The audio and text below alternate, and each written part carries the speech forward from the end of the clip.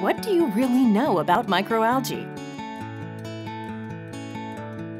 Microalgae are microorganisms that first appeared on Earth around 3,000 millions of years ago and created the atmosphere as we know it today.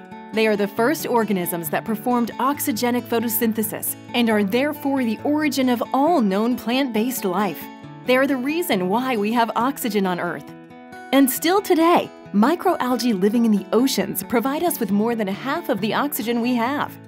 Also known as phytoplankton, they are the first link in the aquatic food chain.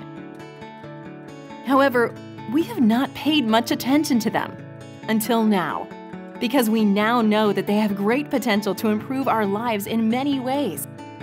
We not only owe microalgae life as we know it, but also the improvement of our lives in the coming years. They are our origin, but they are also our future.